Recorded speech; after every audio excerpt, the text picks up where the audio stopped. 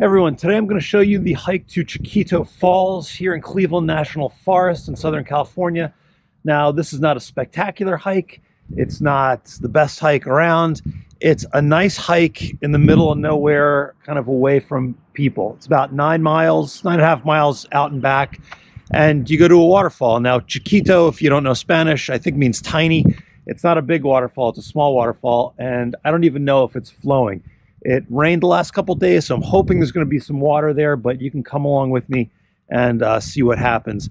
Now, it's not a technical trail or a really windy trail. It's actually, aside from a junction or two, it's pretty much an out and back straight shot there. But anyway, in this video, I'll show you how to get there, what to expect, what the trail looks like, so that you have some knowledge before you head out on the trail. Otherwise, I have a full guide on HikingGuy.com where I have the parking information, all that fun stuff.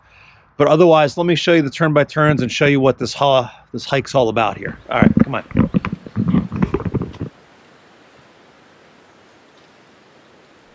All right, so right away, you're going to start on the single track here, and it's a nice trail as you come around. And it rolls a bit in the beginning. There's a little bit of uphill. Eventually you're going to come out of the scrub and you get some nice views, and you're going to loop around to the left, hence the name San Juan Loop Trail. And you're going to be able to see up Decker Canyon and Route 74 below you going up there.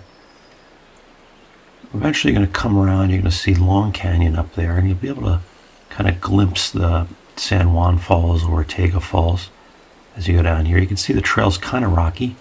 There are rocky sections, so make sure you have appropriate footwear.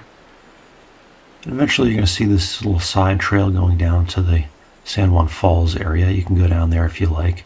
This gets really busy in the summer and on weekends because to get to these falls is a very short walk, so there's a lot of non-hikers here. Just a heads up. But you're going to get to this little viewing platform. You can look down at the falls. You can see they're dry now. They do have water here sometimes, usually more than, I think, Chiquito Falls. But check it out, then keep on going on the loop trail. Keep on looping around to the left here. Eventually, when you get over to the side here, you're going to start going downhill. And basically the trail winds down to San Juan Creek. And you're going to wind down when you get to the bottom. It kind of has some ups and downs. You can see there's a little marker to stay on the trail. At this point, you get to the San Juan Creek. It's dry right now, but there is water in it at times. You're going to stay to the left here. It can get tricky. You can think that the trail goes into the creek, but it does not. You can see there's more stay on the trail signs and blocked off areas. This loop is very popular, so it's very well marked. But for you, we're going to leave the loop when you get to this intersection here for the Chiquito Trail. It's a neat little bench, and there's a sign letting you know where to go. Now, once you go on this, you're going to have to cross over San Juan Creek. Sometimes it has water, sometimes it doesn't. But you just cross over, and then you have a little bit of an up and down section as we go over here, up along this tributary of the stream. Now, this is a popular trail for mountain bikers, so just a heads up, and it is well maintained, even though it seems kind of out of the way. So good to know. You can see there's a little bit of water in this tributary, but we're going to follow the tributary all the way up, and eventually we're going to make the left and cross over it. This is another spot where there can be water, but right now we're dry. We're going to cross over here, and now up until maybe half a mile from the end, it's going to be all uphill, or mostly uphill. And if you read a lot of other reviews for the trail, people say it's very exposed. Once you start climbing, there are a lot of, or a decent amount of shady spots, but you will come out of the trees at some point. And when you do, you're going to get good views. Down to the left there is where we hiked up in that canyon. You'll be able to see Sitton Peak in the distance. It's the taller of the two peaks straight ahead. There are some rocky sections to climb up. There's no technical scrambles or anything, just some bigger boulders to walk up as you go here. Mountain bikes do it, you can do it. And we're going to keep heading up. There are some shady sections, like I mentioned. There's some moss on the rock there, pretty cool. So if you are here in the heat, definitely rest in here. It's definitely not a midsummer hike. If it's really hot out, give this hike a skip because it will get really hot. and buggy. But there you can see Sitton Peak. There's a couple little, there it is, a couple little viewpoints as you go up here. And if you look behind you, you actually be able to see San Bernardino National Forest on a clear day. There are the snowy peaks, San Bernardino, Bernardino East, and I think Anderson poking out. But otherwise, we're going to keep heading uphill here. And when you get to, I guess, around 2,600 feet, the trail starts to level out, roll a little bit. You're still going to go uphill for a while, but there are little respites as you start winding around the ridge. As you do wind around the ridge, if you look to the left on a clear day, you'll be able to see the Pacific Ocean. There's the blue poking through down there. That's the route you came up on 74 if you came up from the west. And eventually, when you keep going around the ridge, you'll be able to see Santiago Peak, Saddleback Mountain. A little snowy there right now, which is kind of cool.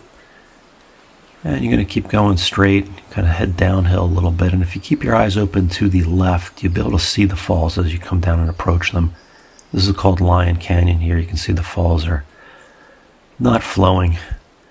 Now this is an important intersection. When you get down here, there's a trail off to the right. You can continue on to Blue Jay Campground. We're not going to do that. We're going to make the left and head over to the falls. Now just go straight to the falls.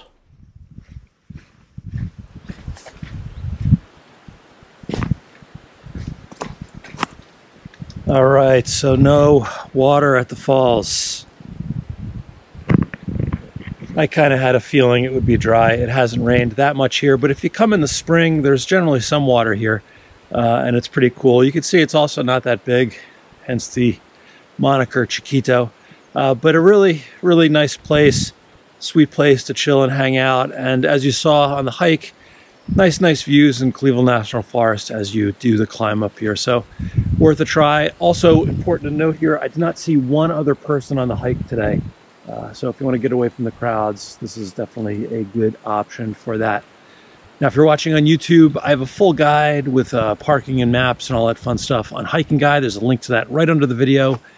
If you're on YouTube, if you could do me a big favor and just click that little thumbs up, that will help other people find the video, hopefully do the hike safely, have a good time out here, know what to expect, yada, yada, yada.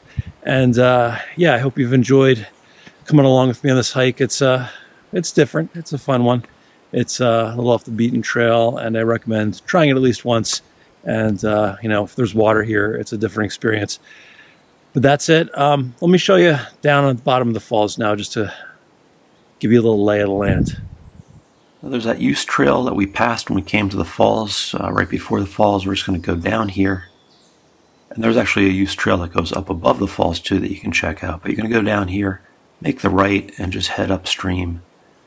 And do a little boulder hopping here, and here are Chiquito Falls. Neat little sandy area here.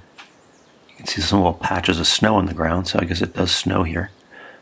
But that's the falls, and just go back the way you came from here. Alright, let me give you a quick overview on the map before you head out. So from the parking area, this is the same parking area that Sitton Peak uses. Here off the 74. We go up around, so we go down a little bit here, see San Juan Falls, and then do a little descent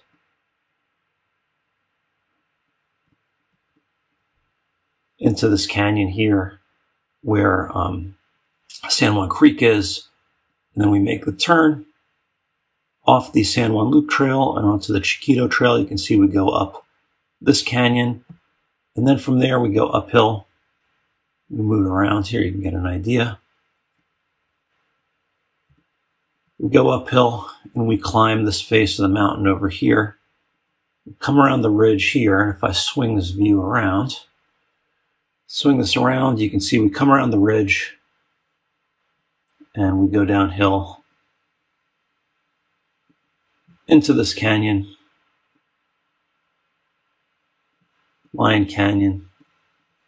And there are the falls, represented by that dot. But that's the overview of the trail. And I have this map on Hiking Guy, so you can download it, you can play around with it, and get a feel for where you're going and what it all looks like.